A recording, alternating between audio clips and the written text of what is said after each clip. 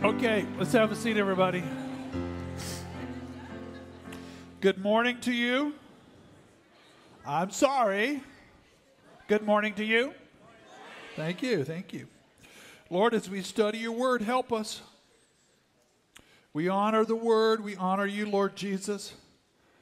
I come against every demonic power that would try to take the word, cause offense. I bind all spirits of religion, disobedience, arrogance, fear, and lust in Jesus' name. We release faith. We release hope.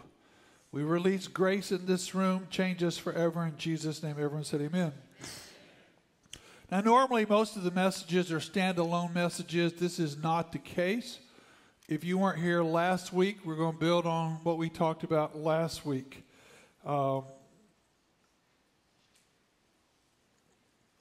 Let's just start. Title: what do you do when homosexuality comes to your house? Your daughter announces that while in college, she decided she was gay. Your brother, after 30 years of marriage, leaves his wife and decides he's homosexual. Your own mother tells you that she's going to find a partner, and her partner is a female. What do you do with that? Happens all the time. And so, let me give you some disclaimers. 4. How many? 4 disclaimers. One is your pastor loves gay people. I just do. I love gay people. I didn't always used to, but I do now, because the Holy Spirit's given me a love for them. How can people find Christ if we don't love them first, right where they are? If lesbians moved in the house right beside me, I would be the first to go to their door, welcome them, take them a gift, and tell them I was their friend. I might wait a while before I told them I was a preacher. They'd find it out sooner or later. But I would love them so well that wouldn't even become an issue. I would have them to my house for lunch. I would tell them if they have any problem in the middle of the night, I am there to help them. And if anybody will defend them and treat them well in our neighborhood, it will be old Steve-O. Because Jesus wants me to love everybody. For God so loved who? The world, that he gave his only son. Now, this is not a fun message. I don't enjoy giving these, but I got to. And it is painful and uncomfortable. A lot of people squirmed last week, and people will probably squirm this week too. But let me tell you what, if you go to a church where people are always comfortable, it's not good. Number 3, you have complete freedom to disagree with me about everything you do. I don't want you taking your theology or your worldview from me anyway. I want you to take it from the scriptures and the Holy Ghost. Number 4, if you are a follower of Christ, now don't do this if you're not. If you are a follower of Christ, hold your hand up. Okay. The problem is with the church, it's not with the culture. If you are a follower of Christ, and by the way, you don't have to be a follower of Christ to come to this church. We will love you right where you are. Matter of fact, you can believe anything you want to, and I will still love you where you are. You can believe the moon is made of green cheese. That's me in the morning before I blow dry my hair. You can believe that you were created by turkey vulture. You can believe that if you want to. I don't, but you can believe that. And that one day, that turkey vulture will come pick you up and to her bosom and take you to her happy nest where you will dwell forever and ever. Amen. And you can get a t-shirt and get your own turkey vulture Bible, and I will still love you. Because I figured out people are going to do what they're going to do anyway. Is that right? By the way, the Egyptians, who many thought were very smart, they worshipped turkey vultures. See that? See, a lot of the headdresses on the Pharaoh's heads, golden. That's feathers from a turkey vulture. By the way, I have a hard time bowing down and worshiping something that eats dead frogs and looks like this in the morning, worse than me. But that's what they did. Now, here's the deal. My problem is not with gays on campus. My problem is not with people in Washington. My problem is with the church. Because the church has got this so upside down. They're listening to everybody but the authority that we have. If you're a Christian, if you're smart, I urge you to wrestle with the Scriptures. You wrestle with the Scriptures, not CNN, or not what your uncle said, or not what Oprah Winfrey teaches. You wrestle with the Scriptures. Now let me give you an example where I'm coming from. Let's say you are a young Marine. Thank you for your service. And a chopper has just dropped off 20 of you before the sun arises in a remote place in Afghanistan, and you are going on a dangerous patrol. You are the staff sergeant. It is your job to take these men, maybe women, into that dangerous zone and bring them out alive and unhurt. As you descend into that deadly valley, about 6:15, you know it could be a rough day. Your patrol spreads out so you can protect each other. And vigilantly, your eyes are sweeping the horizon. You're looking along the ground. You're looking if villagers disappear because you want all of you to come home. Does that make sense? It's a very dangerous place. I myself, in this scenario, I'm a first lieutenant in the Marine Corps. And this particular deal, I'm trained to be a drone pilot. Everyone say drone pilot, which means I'm directing an expensive piece of equipment that's flying about 40,000 miles up off the ground because I am scanning the ground to protect you. That is my job as a first lieutenant. On camera this particular morning, about 6:30, I pick up a threat.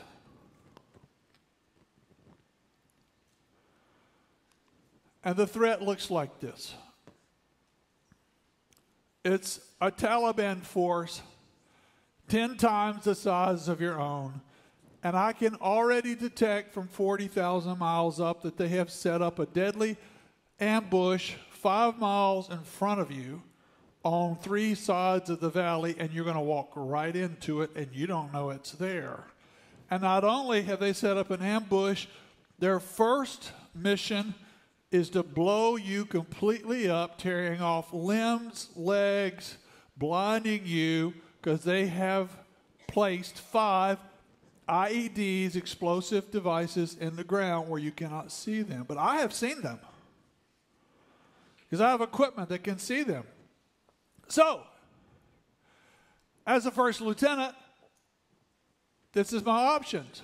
First option, should I call you my sergeant and warn you of the dangers up ahead and say, whatever you do, go back.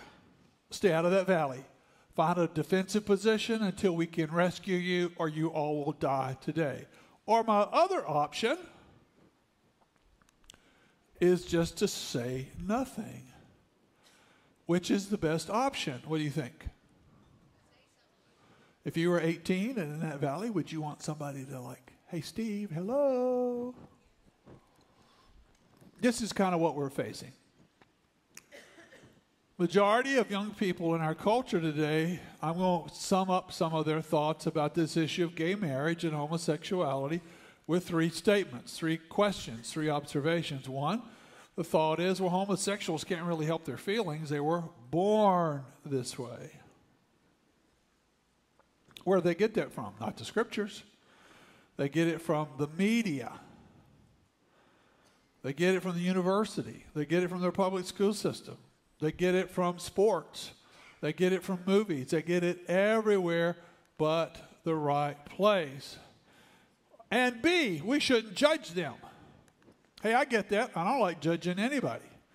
He who is without sin, throw the first stone. Well, I've had sin. I've got issues I'm still dealing with, so I can't throw stones. but I will speak to this. Now, this verse, say it with me, please. It is a trustworthy statement, deserving full acceptance, that Christ Jesus came into the world to save, among whom I am foremost of all. If Paul is the foremost of all sinners, boy, I must be foremost, foremost, foremost. By the way, I was a sinner saved by grace. I'm no longer a sinner saved by grace. I'm a child of the living God. I'm a new creation. Someone say amen. Whenever I meet somebody, I have hope that they can become a new creation in Christ too. Now, talk about our culture. Here's a man by the name of Pete, excuse me. Gaff. Pete Buttigieg, because I was worried about how to say the name, okay? His name is Pete Buttigieg, and he is running for president. Veteran, Rhodes Scholar, charming, good speaker, 37 years of age. He says he's a Christian, but he believes in a new form of Christianity called progressive Christianity. There's a lot of good in the Bible. There's a lot of stuff that's not accurate. There's a lot of stuff that's not for today, and that's where Mayor Pete comes. Matter of fact, he and Vice President Pence got into a dialogue about marriage, and Buttigieg basically said this: well, if you, sir, believe in traditional marriage, you're kind of a social extremist. Because Mayor Pete married his husband down at the town hall in South Bend. That's Pete's husband. I'm trying to figure that out. That's Pete's husband. And he said this, quote, my marriage to my husband has made me a better man and drawn me closer to God. Now, I disagree with that, but he can believe anything he wants to. The problem is he wants to be my president. That's my problem with it. C. Well, it's okay for gays to act on their desires, and we should not try to stop them from doing this. Wait, I'm not trying to stop them from doing this. My thought is people are going to do what they're going to do anyway. Does that make sense? I can't adjust anybody's behavior. Sometimes I have a hard time adjusting my behavior. Okay? But my question is, please don't force me to say that your behavior is okay when your behavior is not okay. Now, you see the train on the screen? As your pastor, I'm telling you, our culture is blind. The churches aren't talking about this. Pastors won't touch it with a 10-foot pole. We are facing a train coming at us at 100 miles an hour with 100 cars with 1 million tons of force behind it. And it's on the track. And it is coming. I told you last week that the previous week before, the House of Representatives in Washington passed something that they call the Equality Act, which sounds really good. Every Democrat said this is great. 8 Republicans said yes. 7 Democrats were so embarrassed that they could not vote against it or it would ruin their political career, so they went on vacation or they were sick that day. They didn't show up. We have a train coming. It will not get through the Senate, but it will come back next year and the following year and the following year. And basically it says this: it will make a law that there can be no discrimination against homosexuality anywhere. It's coming. By the way, who you vote for really matters. The fact that last week we had an election here in Kentucky, and I'm going to guess that most of you did not even vote. And I would say a Christian has an obligation to vote biblical values in every election. Don't dare ever stay home. You find out what the issues are, and you vote, please. Thank you very much, Pastor. This is just an example. Running for president, my Democratic friends, 25 candidates, approximately, they're all part of this progressive train, all of them. It shows you how far our country has slipped. And I want to say this talk today is not about politics, nothing to do with politics. It's about something called worldview. Everyone say worldview. In other words, who shapes the world of your children?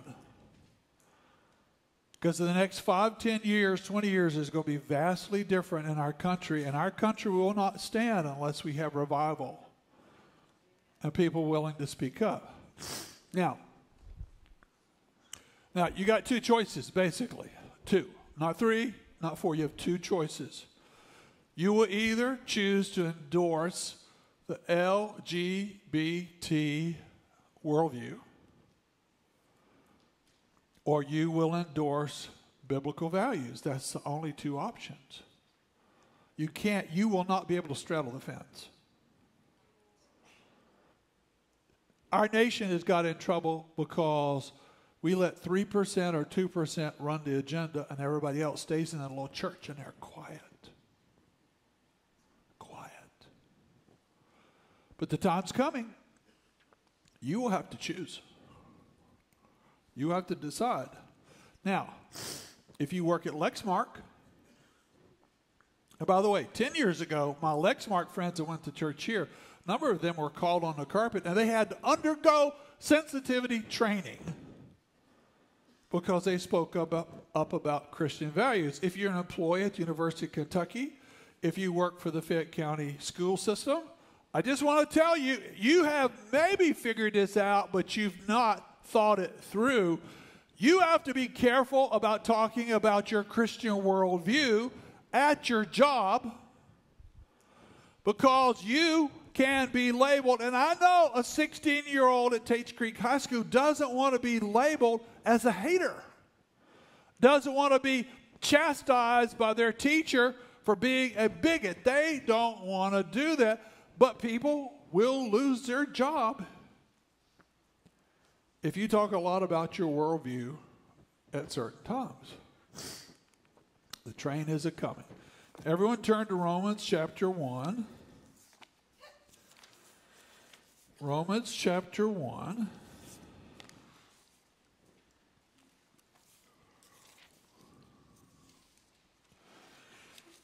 And I'm reading out of English Standard Version. I just like how it reads. Starting at verse 21. Everybody got it? For although they knew God, did they know God? Yes or no? They did not honor him or give God thanks, but they became futile in their thinking. Their foolish hearts were darkened. Claiming to be wise, they became fools. They exchanged the glory of the immortal God for images resembling mortal man and birds and animals and creeping things. Therefore God gave them up in the lust of their heart to impurity, to the dishonoring of their bodies among themselves, because they exchanged the truth about God for a lie, and worshipped and served the creature rather than the Creator, who is blessed forever. Amen. For this reason, God gave them up to dishonorable passions. For their women exchanged natural relations for those that are contrary to nature. You'd think people would figure that out. You know, isn't that kind of simple? And men likewise gave up the natural relations with women and were consumed with passion for one another, men committing shameless acts with men, receiving in themselves the penalty for their error. Now, don't just think this is talking about homosexuals and gays only. The next paragraph talks about all kind of sin. Same deal, okay? Now, there's a lot of stuff. If you want to write this down, you can't. To summarize these verses, number one, God's attributes in creation And his character is clearly seen by every person on the planet, and they are without excuse. The law of God, Romans says, is written on every heart.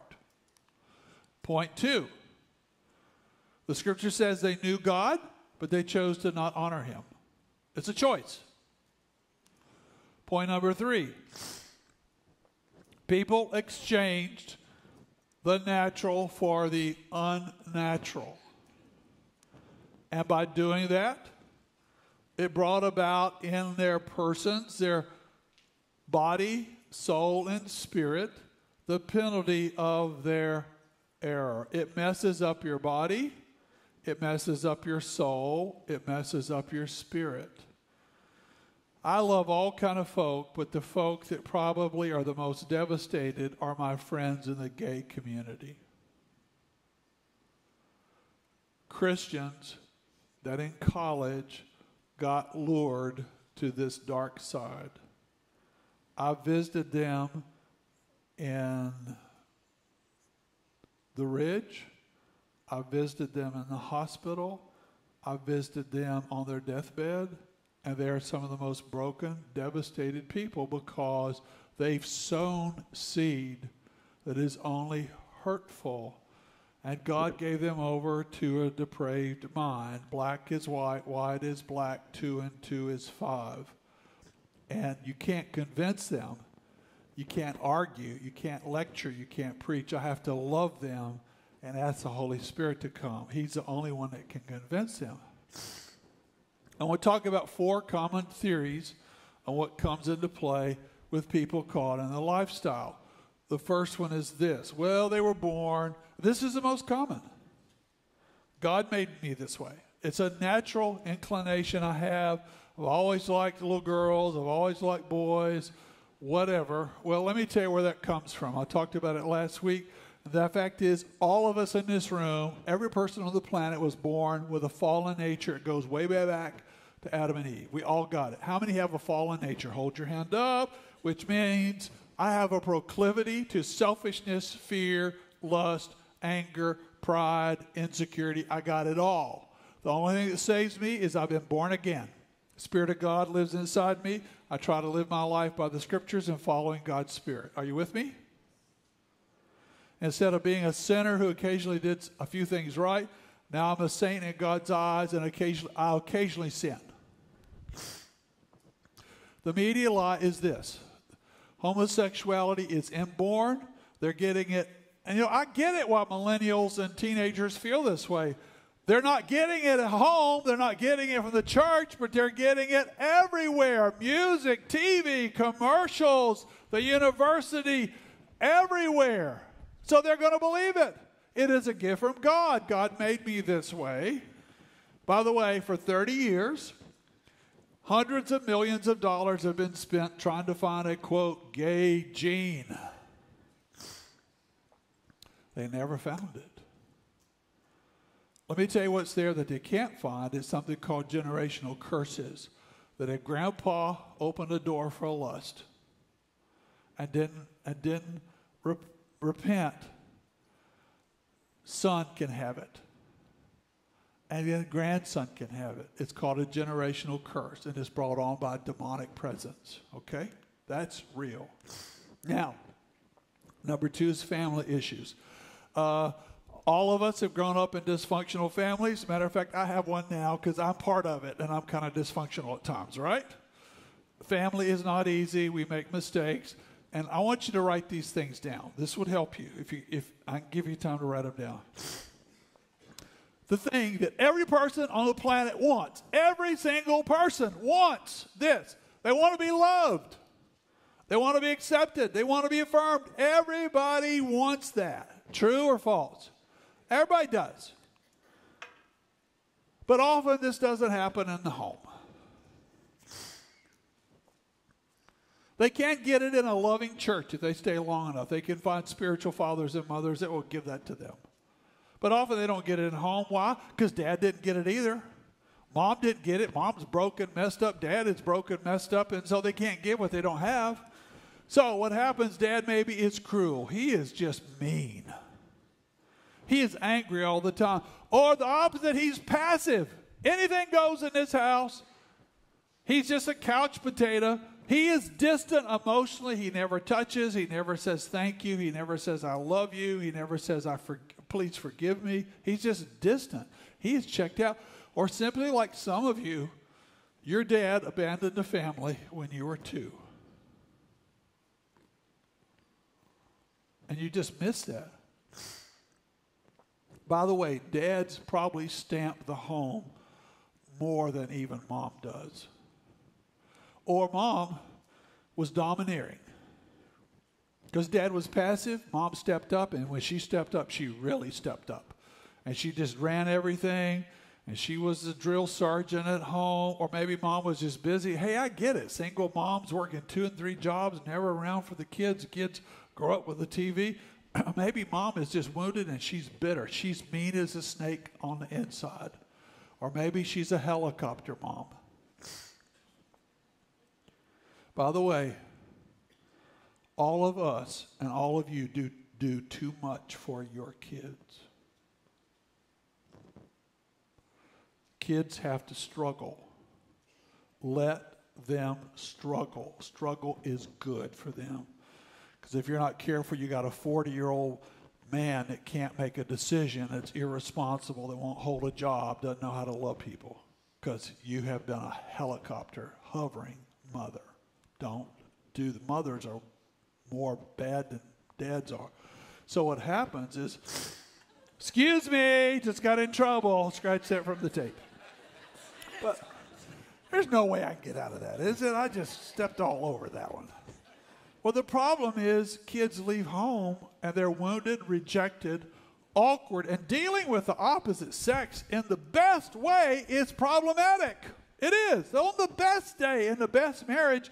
And so when this kid who has no self-esteem, he's been rejected, he's been bullied, he's been broken, and he goes to school or college and he meets somebody else that feels the very same way, and they have a sexual identity issue, and they bond, and bad stuff happens. I get that. Rosie O'Donnell describes her early family as unsafe. Could you imagine that? And said, my family was just super unhealthy. Has that affected her all her life? Oh, yes. Here's another one. Olympic diving champ, great diver, Greg Louganis, after the Olympics, came out as gay. And he said this in his autobiography. My stepdad, systematically abused me, intimidated and bullied me. Melissa Etheridge, lesbian rocker, been around a long time, says this.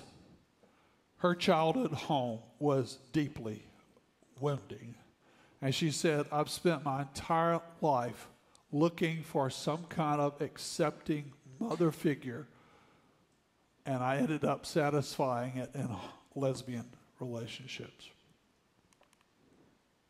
Sexual abuse. By the way, sexual abuse is real. It is insidious. It is evil. If you are trapped in a situation, talk to somebody. Don't stay trapped. A counselor, a former gay, that was a gay minister who was abused as a child. He's now straight for 30 years, and he's a pastor and a counselor, a healed man, but he says over 50% of all the males that come into him that are have sexual addictions were all abused, over 50% as children. Now, he says this kind of violation leads to 2 directions for people. What are they?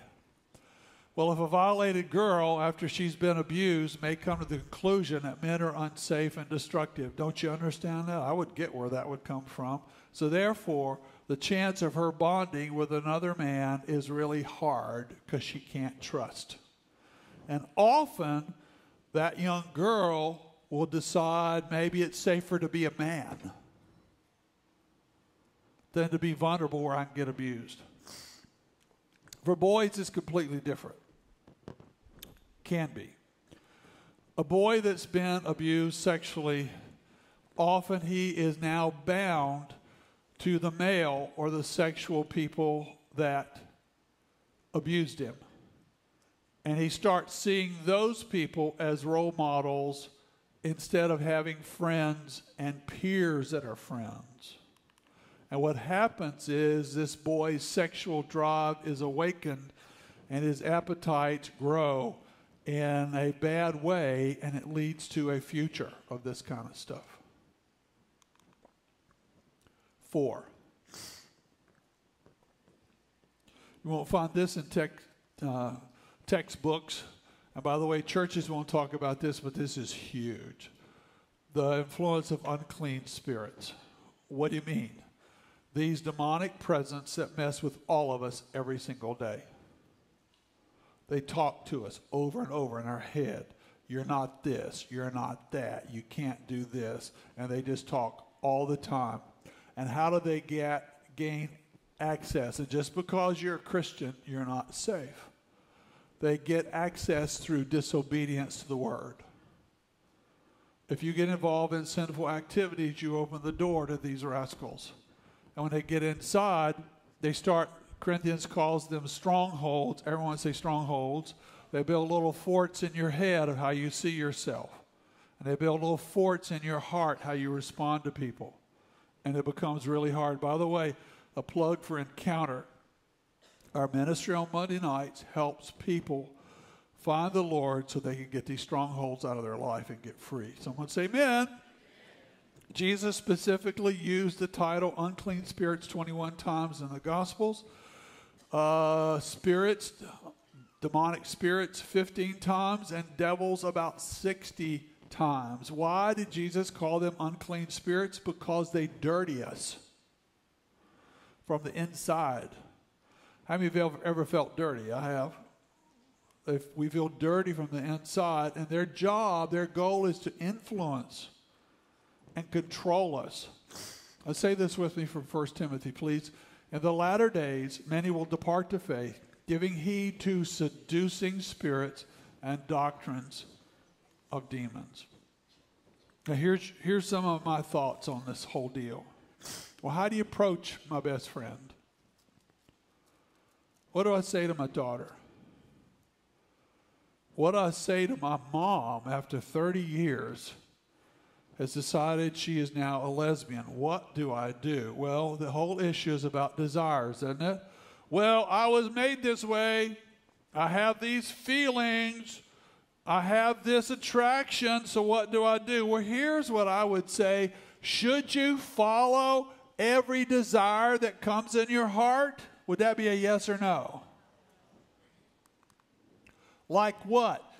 Is it good to cheat on a test because you didn't study? Would that be yes or no? I'm sorry, yes or no? It's always wrong to cheat. How about this one? Is it wrong if I have a desire to steal from work because I am behind in my bills? Would that be yes or no? I have visited many of my friends that were on the front page of the Herald Leader and went to jail because they stole from their work. How about this? If I lie because I've been caught, if the truth comes out, I will be embarrassed, so I should just lie, shouldn't I, Steve? I go, no. Because once you tell one lie, it's easier to tell the second one. And before you know it, you are a professional liar. Well, how about this? Should I be disrespectful to a teacher? Would that be yes or no? I feel sorry for teachers today. How about this? Should I talk back to a policeman that's pulled me over? Would that be smart? Would that be really dumb? By the way, if you talk back to a policeman, you may find yourself on the concrete with your shoulders in really uncomfortable ways. By the way, just think, many cops are on edge when they pull you over already because they've dealt with 10 horses' rear ends already. Excuse my horses' rear ends French talk, and you start sassing them, you draw back like you're going to hit them, honey, you may end up in the hospital. How about this one? Should I yell at my boss because I'm angry at work? Would that be yes or no? Keep your job. Don't do that. How about if I drink alcohol every night because I'm lonely? Is that a yes or no? Well, if you want to be a drunken sot, go ahead and do it. But no, don't do that. Just because you have the desire, it's not an escape. It's not a crutch. It is a trap. How about this one? And we have great legislators all over our nation that want to make pot legal and make a lot of money on pot. I just go, this is such a great idea. We need more stoned babysitters. We need to get in Uber cars with people high as a kite. We need a surgeon about to cut me open, and he's been smoking out in this hallway before he's about to do surgery on me. So, to ease my stress, should I smoke a couple of nights a week? I go, no, dude, you idiot, because you're going to be under stress all your life. Don't do it that way. How about this? Should I leave my wife of 40 years because I'm attracted to some chick at work? Should I leave my children? Answer. And you know what they always say when they come to me for counseling, or they don't come to church anymore, or they don't return my call, and I say, I'm coming to your office. They always say this: I gotta live my life for myself. I go, you are so noble. You're so selfless. Or, I just gotta be me. I go, that's not even a very good song. How about this? Should I drop out of church because I'm just too tired all the time? Or that preacher said something that made me mad. I'm not coming back. Well, I'm going to stop reading my Bible because I don't get anything out of it. No. How about this one? Should I secretly every night spend 2 hours watching porn, filling my soul? I go, no. The first click gets you in trouble. How about this, Steve? I'm attracted to this person at school and they want to have sex with me. Should I go ahead and do that? We've already been touching. Should we do that? I go, only if you want to stick your face in a bear trap. No. See, desire is never the issue. What is the issue? How you respond to your flesh. Because many of our desires are dark. True or false? Selfish, destructive, addicting, and I do not want to ever say no to that. So, my gay friends who argue I was born this way, I go, that holds no water. It has no excuse, because Galatians 5 gives a list of about 40 of these dark desires, and most of them I have had, and they are not good for me. And I know all of us have been born that way, right? We're all born with this proclivity to wickedness. Our job is to flee youthful sins. The scripture says, do not resist sins. Resist the devil and run from temptation, or you will get into it. Satan wants you and I to feed our selfish flesh. Flee immorality. Everyone repeat that, please. Flee immorality. Do you know what immorality is? We never use that term. Do you know what it is? Sexual garbage, sexual sin. And I want you to read the rest of the verse with me, please. Because every other sin that a man commits is outside of the body, but the immoral man sins against his own body. What that means is, if I do some kind of sexual acting out with my body, it flows to my soul, which is mind, will, and emotions, and it flows to my spirit. We're all joined together. Body, soul, and spirit. And the twisting comes inside me. An addiction comes inside me that is very hard to shake. For my gay friends, I go, now you say you're a Christian, but you're in the lifestyle. What is God's purpose for your life? Well, I don't know. Well, let me tell you what it is. To grow in Christ likeness. Is this helping you grow in Christ likeness? So Galatians says this, if you walk by the Holy Spirit, you will not fulfill the desires of your wicked flesh.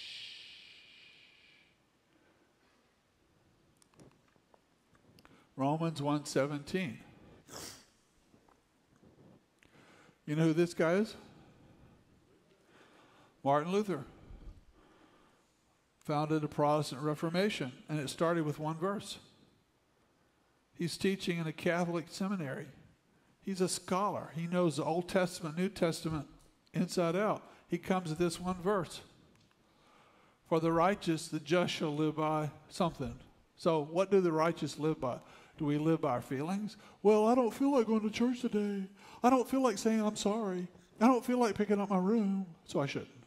How about this one? How about attractions? The righteous live by attractions? Nope. How about this one? The righteous live by circumstances? Well, it would be right in this occasion. It wasn't right before, but it'd be because God wants me to be fulfilled. He wants me to be me. How about this one? It's whatever my culture says. Nope. The culture is a lie. What goes in the blank? The righteous live by faith. What does that mean? Here's a definition of faith. Faith is believing what God said. Let God be true and every other man a liar. Abraham believed God. It's reckoned to him as righteousness. Always. Now here's how I work with people that are trapped. I don't do it perfectly. You may do it better than me, but I try. Here's what I do. I listen to people first. I don't judge them. I don't condemn them. I listen to them. I go, tell me, what's going on? How did you get started? How you feel about this? I do not want to come across self-righteous. The sad thing is, if any Christians ever talk about it, it's always self-righteous. It's judgmental. It is full of hate. Because you're afraid. You don't know how to talk about them. Now here's what write this in the margin somewhere. I have found gentleness is always the first approach because Jesus was very gentle with the woman trapped in sin. And why do I need to be gentle? Because they're already damaged. They're fragile. Do you remember when you were fragile? If somebody came at you with a crowbar, you'd have just shattered. And so they come one time to a Christian for help, and then you beat them up. You did not honor God. So here's what I do. I ask questions. I don't lecture. I ask the Holy Spirit to give me questions to ask. And here's something that's helped me. All broken people have already been through rejection. So for them to come to us and we pile on top of that, it doesn't help them. Are you with me? That's why this is the most loving church I've ever been a part of, because we take people right where they are and we love them and we help them. Because if God can change me, he can sure change you. Now here's what is okay. It is okay to be angry with somebody when there's been deceit involved. Like, for instance, here's a wife of 30 years, and she's talking to her husband, and she just found out her husband has been having sex with men for 10 years secretly. And she says, you know what? I'm mad. And I have a right to be mad. Because you have been deceitful. You have lied. You have broken your vows. You have been a stumbling block to our children because you have been the role model. And you have been sleeping with promiscuous men and then coming to my bed and endangering my life. I'm not taking it. I'm not standing for this because you have been a deceiver. Here's another occasion. Mother to her daughter has been in college. Okay, honey, I just found out the truth that the roommate you have had this last year is much more than a roommate. And you purposely lied to us. Because you know Dad and I do not approve of this kind of behavior, and you hid it from us. I worked 2 jobs to help you through school, and I laid myself out for you, and you treated me deceitfully, and I'm not taking it. But I don't want to ever be demeaning. Name calling is out of bounds. Things like this. I heard a man say this. Well, you know what? Until you get out of that gay lifestyle, I'm going to be on your back every day of your life. That's horrible. I want to build a bridge. I don't want to burn a bridge. Or families that say this to their gay daughter. Well, you know what? Anytime we talk, it's going to be about your homosexuality. And I want you to know that. Throwing out, well, you're just abnormal. Or this is perverted. May be true, but it's not constructive. Because you know what? They already got the shame thing going. And me bringing more shame on them pushes them instead of brings them. Now here's what I'm going to do. I'm going to always honor God's word. I will honor God's word. What he honors, I'm going to honor. And I will always say, God created man and woman to have an enjoyable sexual life within the sanctity of marriage. That is God's plan. Someone say amen. That is always God's plan. Anything outside of God's plan will bring suffering. And homosexuality is always a sin, will always be destructive, will always be hurtful. And I'm just telling you because I love you. So I tell people when I have the talk with them, this is kind of my approach. Maybe you got a better approach. I say, you know what? Because I love you, I will not help you do wrong.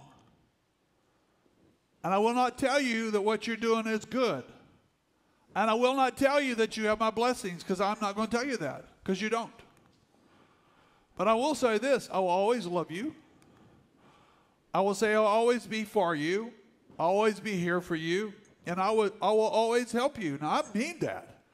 But I'm not going to pay for their school. I'm not paying for their car. I'm not paying for their tuition. But I'll always talk to them. I'll always love them. I will always pray for them. I will help them. Does that make sense? I will urge them to do the right thing.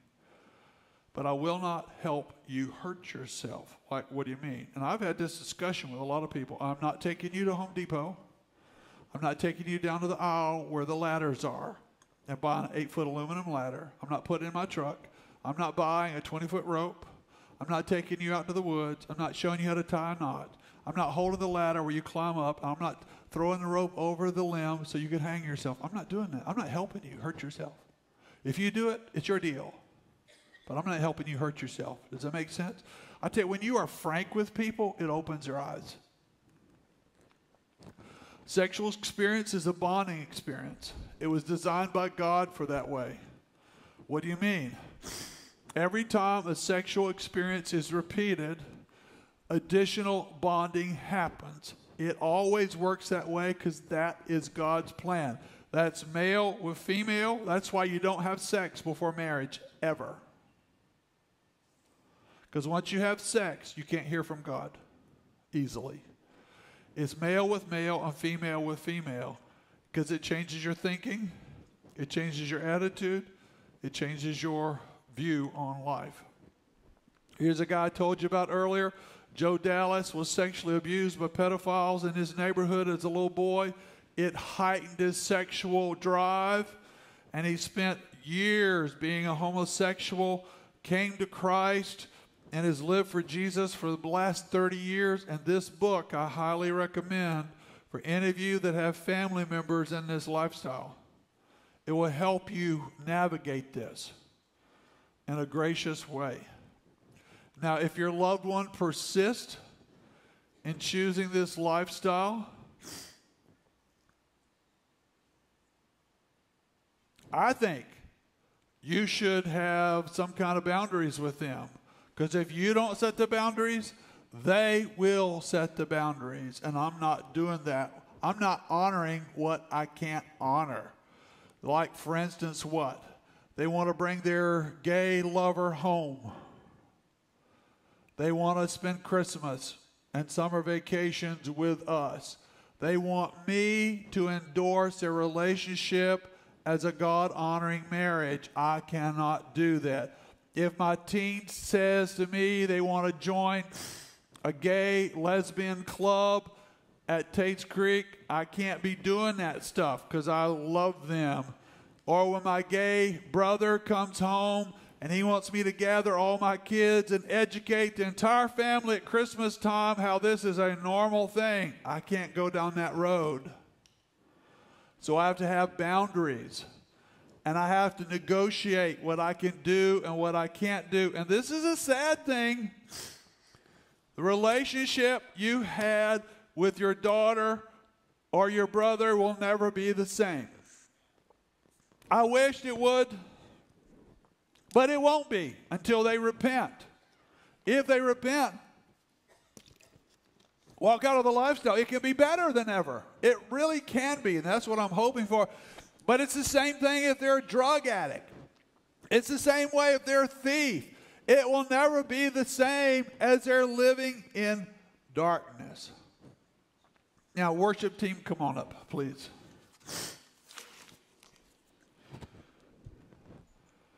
This is when I sit down with people, sometimes at a restaurant. I have taken a napkin. I've done this with too many men who had to go hunt them down, dropped out of church, and I heard they were leaving their wife of 30 years. They've had an affair with some young girl at work or down the street, and I've taken bunches of them to lunch and said, let me show you what's going to happen here. If you do this, you say you're a Christian, and I'll list 10 things that's going to happen to them. And about 75% of the time, I've seen them say, whoa, I can't do this. And I've seen them repent. But here's what I would do with that gay friend. If you stay in this lifestyle, you say you love Jesus, but you're going to be alienated from him every day of your life until you repent. It just will. Your relationship with him, what used to be very intimate, will be shallow all your life. And the purpose of you being alive is to have an intimate relationship. And that's going out the window. You're going to miss your calling. God has a calling on your life. And you're going to miss it. And that's going to be more tragic than you can ever believe. And here's another thing. You're going to have shame as a coat every day of your life, because the scripture says it brings shame and guilt.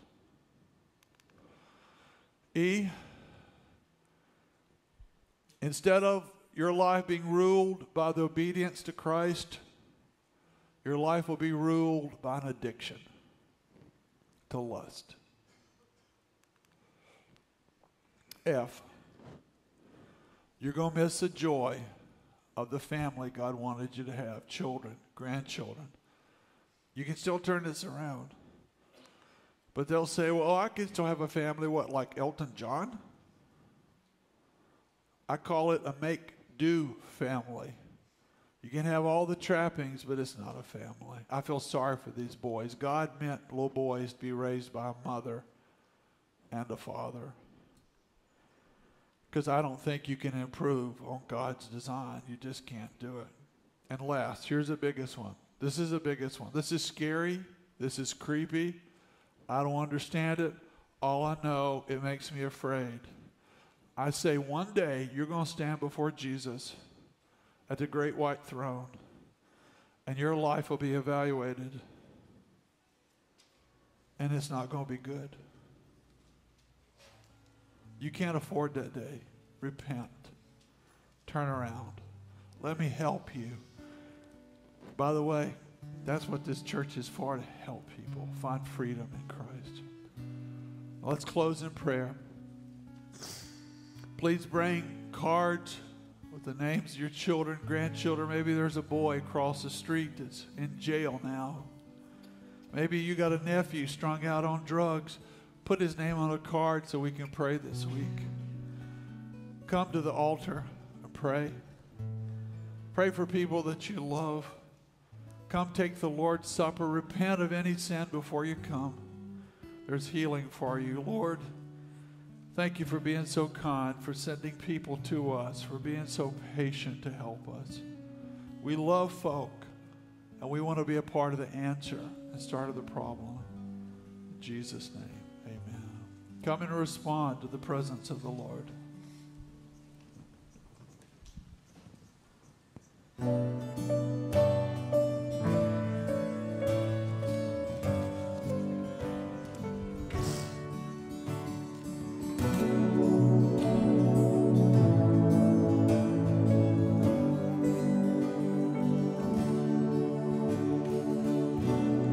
Before I spoke a word, you were singing over me.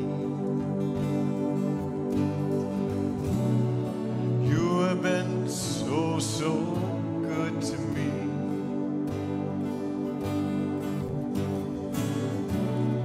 Before I took a breath, you breathed your life in me. You have been so, so kind to me.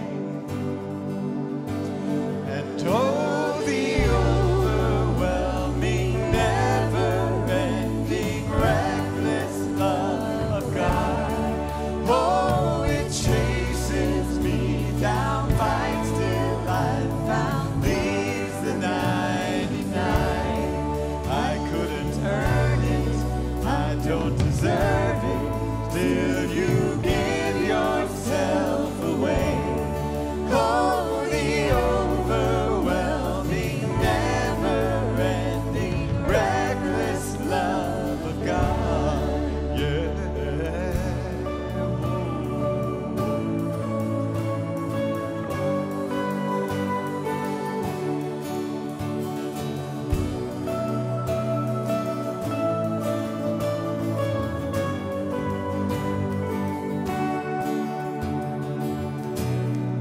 I was your foe, still your love fought for me.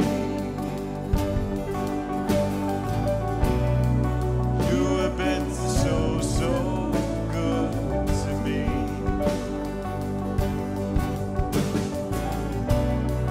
I felt no worth, you paid it all for me. Yeah, you have been so, so kind to me. And oh, the overwhelming, never-ending, reckless love of God. Oh, it chases me down, fights till I found, leaves the 99. I couldn't earn it, I don't deserve it. Still you give yourself away. Oh, the overwhelming, never-ending, reckless love of God.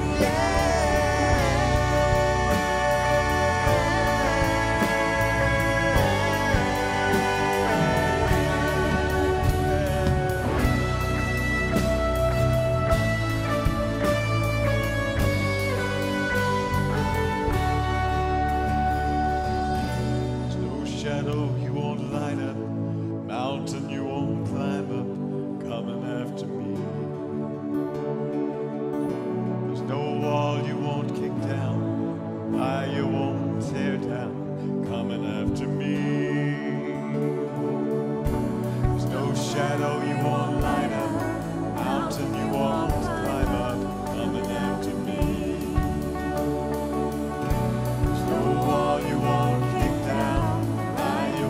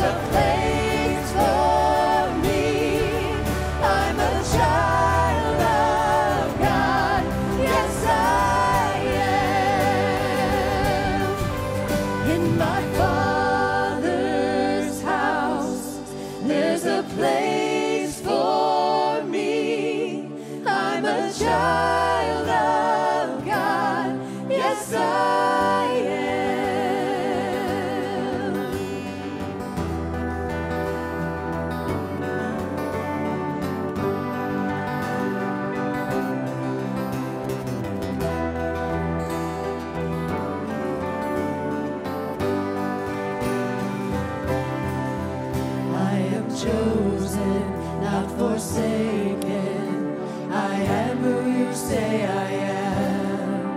You are for me, not against me. I am who you say I am. I am chosen, not forsaken. I am who you say I am. You are for me, not against me. I am who you say I am. I am chosen, not forsaken. I am who you say I am. You are for me, not against me. I am who you say I am. I am chosen, not forsaken. I am who you say I am. You are for me, not against me. I am who you say I am. I am who you say I am. Yes, I am who you say I am. Who the Son sets free, oh, is free indeed. I'm a child of God. Yes, I am. In my Father's house, there's a place for me. I'm a child of God. Yes, I am. In my Father's house, there's a place for me. I'm a child of God. Yes, I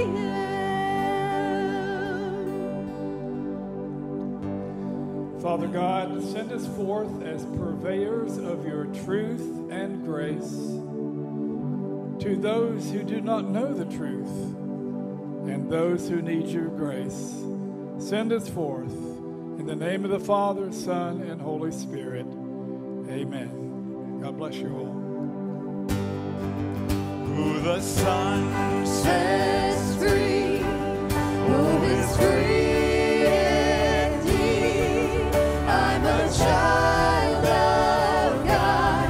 Yes, I am. In my Father's house, there's a place for me.